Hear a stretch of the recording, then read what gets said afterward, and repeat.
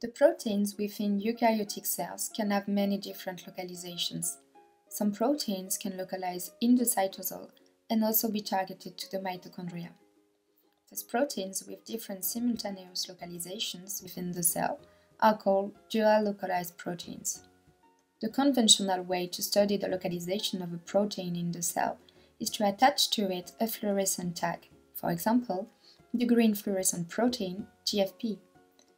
By using an epifluorescence microscope, it is possible to follow the fluorescence emitted by GFP and thus to know where the protein localizes. However, the problem for cytosolic and mitochondrial dual localized proteins is that the mitochondrial fluorescence can completely be eclipsed by the cytosolic fluorescence.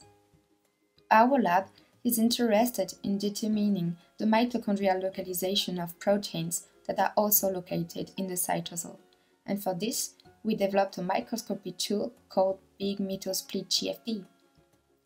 In this system, a small part of the GFP is cut off, leaving two fragments that are non-fluorescent. The small piece of GFP is fused to the protein of interest, and the big piece of GFP is expressed in the mitochondria, where it is exclusively located. If my protein of interest is actually located in the mitochondria, it can be imported in this compartment.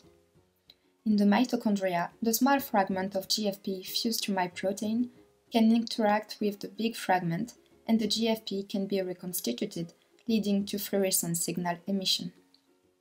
By using this tool, it is thus possible to select mitochondrial fluorescence and to identify dual localized proteins that are both in the cytosol and in the mitochondria.